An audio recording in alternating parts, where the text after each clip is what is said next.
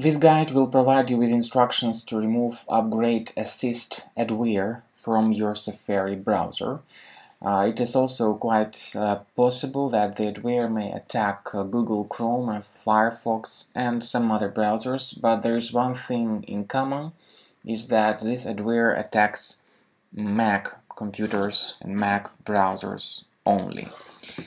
You have to be very careful when this adware actually attacks your computer because it may forward your browser to many dangerous websites of very bad reputation. UpgradeAssist adware can read sensitive information from browsers. It targets data such as password, phone numbers, credit card details, and other confidential information. It is quite common that apps of this type gather browsing data also.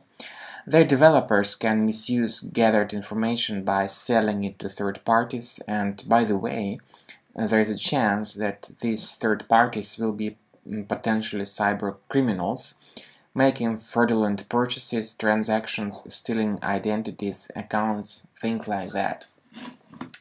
UpgradeAssist adware is spread along with some free applications, some correct software which you should of course stay away from downloading, but some people mistakenly agree with such proposals and they find various sorts of free and sometimes really dangerous apps on the web.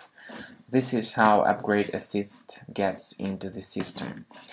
Now, how to remove this adware from your Mac browser? First of all, go to Safari Preferences. Afterwards, find Safari extensions. Go to UpgradeAssist and click on Uninstall. Afterwards, click on Show in Finder and remove UpgradeAssist by moving it to the trash. If you cannot do that, click on Command Option and Escape hotkey. Make UpgradeAssist highlighted and force quit it. Afterwards, move the application to the trash and all other possible samples of this program. Finally, I strongly recommend scanning your Mac computer with the reliable security software, such as Combo Cleaner, that you may get on the official landing page combocleaner.com. Use this download Combo Cleaner button. Once the software is downloaded and installed, click on Start Combo Scan button. That will begin the detailed analysis of your Mac. Combo Cleaner trial works as a free scanner, by the way. Premium license is required to use the antivirus function fully. So this is the end of scanning by Combo Cleaner antivirus. As you see, so far 16 threats were found on our computer, and obviously these threats represent danger to the safety of your Mac and of your personal information.